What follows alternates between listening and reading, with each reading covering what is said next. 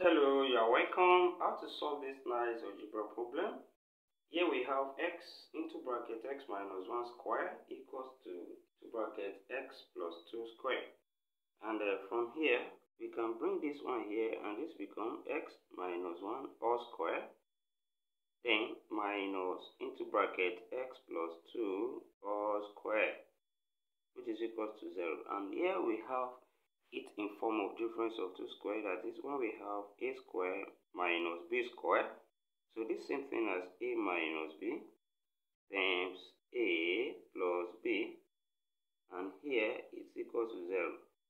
And here now this becomes x minus 1 then minus x plus 2, that's in form of a minus b, then multiply by, that's open bracket, and that will be a, that's x minus 1 plus b, that's x plus 2, and close bracket, which is equal to 0.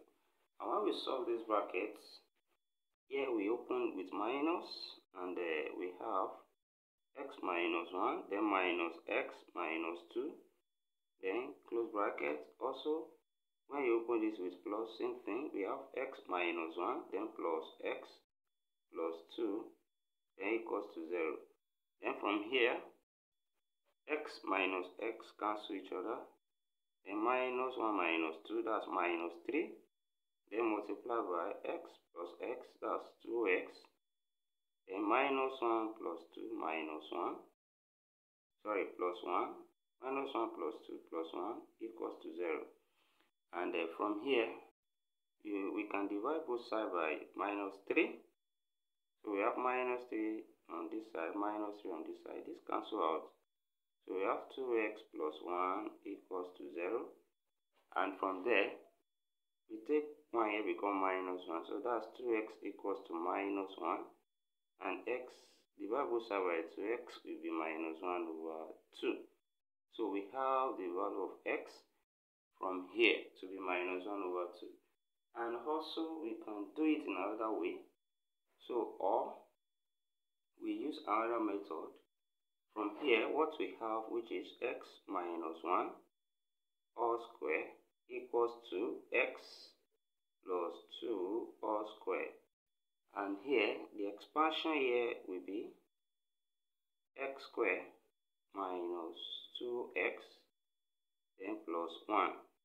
That's the expansion here, equals to, also here we have x square plus 4x plus 4.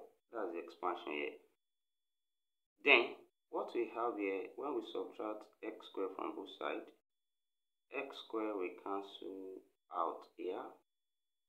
Then we can then collect the like terms from there. So we take x to one side. Here we have minus 2x left. Then take 4x here, become minus 4x. Then equals to, we have 4 left here. Take 1 there, become minus 1. Then here, what we have is minus 6x, which is equals to 3 here. Now divide both sides by minus 6 here. And this cancel each other. And we now have x equals to 3 over minus 6, which is also 1 over minus 2, which is minus 1 over 2. So whichever way out of these two ways give us minus half as a solution to this problem. Thank you for watching. Don't forget these steps. Subscribe for more exciting videos. Turn the notification bell on. Share this video. Give it a thumbs up. Put your comments. And thank you. See you next class and bye for now.